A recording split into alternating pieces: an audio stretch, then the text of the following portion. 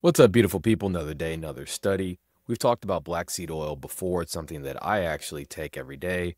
I take it for back pain and also for allergies, and we have randomized controlled trials supporting use for pain, inflammation, and allergies. However, I didn't know that there were randomized controlled trials for black seed oil and sleep.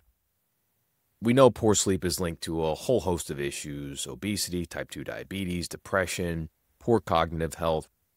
And non-restorative sleep is a sleep disorder defined as when you wake up, you just don't feel refreshed. You don't feel like sleep was restorative. And this study used 200 milligrams of a 5% thymoquinone. Thymoquinone is what we think is the main biologically active agent in black seed oil. So 200 milligrams with 5% standardized thymoquinone. And this was a study using both questionnaires and actigraphy, so basically something worn on the wrist to measure sleep parameters. And they had a 7-day lead-in period to get baseline assessment, and then the study period was 7 days where they actually gave the drug versus placebo.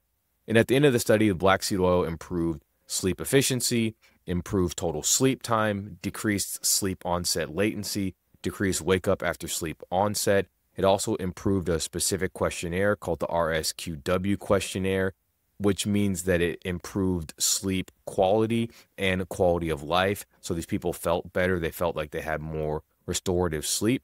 And the only adverse effect in the black seed oil group was 2 people denoted like an aftertaste. Exact mechanism for how this works is unknown. We know that black seed oil is a dual orexin antagonist. There are actually multiple medications that work like this. Suvorexin is one of them. There are certain terpenes and terpenoids in there that possess sleep promoting effects. And then there's also some evidence that black seed oil has some effects on serotonin and GABA, and this can be associated with calm and relaxation. We need longer trials and, of course, larger duration trials, but given the adverse effect profile, black seed oil is not very expensive. The version I take, I use Gaia Herbs.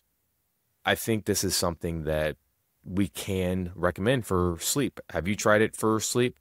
I personally haven't. I take it during the day, but I'm going to start taking it at night, see if I notice any difference in my sleep.